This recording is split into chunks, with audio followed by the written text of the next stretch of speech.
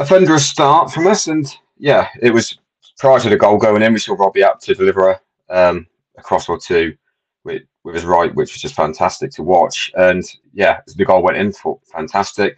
They got a goal which was, like you say, it was a rocket, deserved to be a goal. There's some things you know, if you have a shot from 20 odd yards, yes, we could have closed them down quicker, but it was a great effort.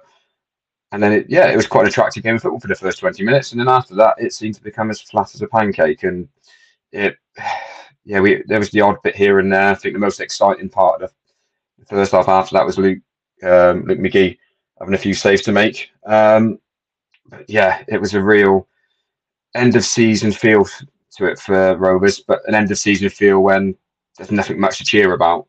You know, we've had seasons in the past going back to when Brian Little's first season. We'd have the end of the season was coming along, nothing much to play for, but we had a nice positive end to it. We had an FA Cup run in between that, whereas this season just seems to be we've had a couple of decent runs, and yeah, there it goes. So the match, it's really difficult to remember much that happened after the first 20 minutes. I'm struggling there's a lot of midfield play, a lot of passes. I was watching it on iFollow, fortunately, today, so I didn't have to travel too far outside of Bristol to watch it, just down in the lounge, and it was quite nice listening to Higgy having a bit of a laugh on some of the pronunciation of names. But yeah, it's I'm glad I decided not to make the 3.5-hour journey up to the Wirral today, as selfish as that may sound.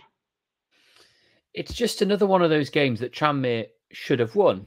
It's another game, by the way, in which Brad Walker didn't start and Tranmere didn't win. 2 wins in 15 games that he hasn't started now. And also another one of those games in which they had more possession than their opposition and didn't win. Granted, it was only a 51 to 49% swing, but still, Tranmere had more possession than Colchester and didn't do anything or enough with it. They had their chances. Look, their keeper's made an excellent save from Morris. There's been at least one, if not two, cleared off the line, if memory serves me right.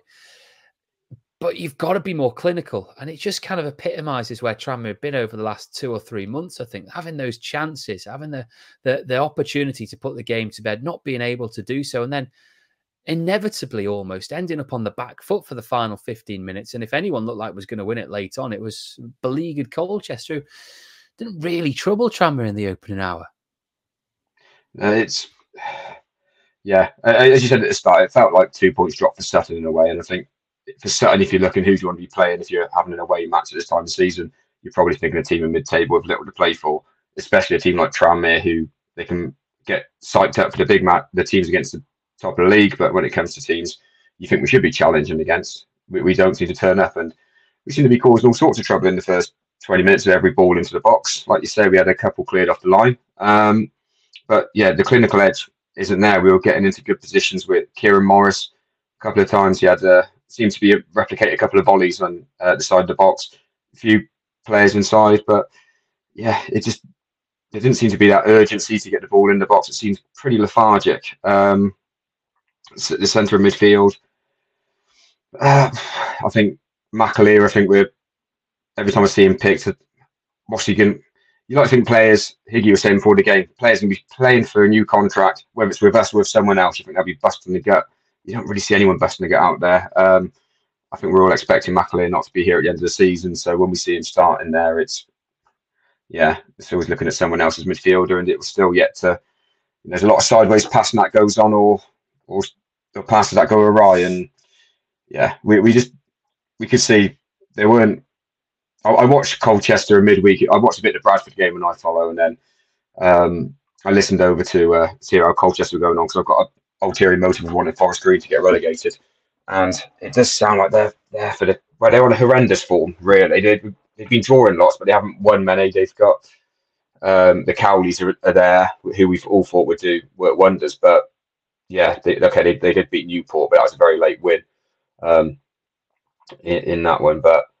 Yeah, I could go around. It was just an instantly forgettable match, really, it feels. We did have some of those chances. The atmosphere sounded pretty flat, but then you've got to give something to cheer about. And it reminded me a bit of the Morecambe game. We had a flash in the pan 20 minutes or so, and then after that, it was pretty forgettable.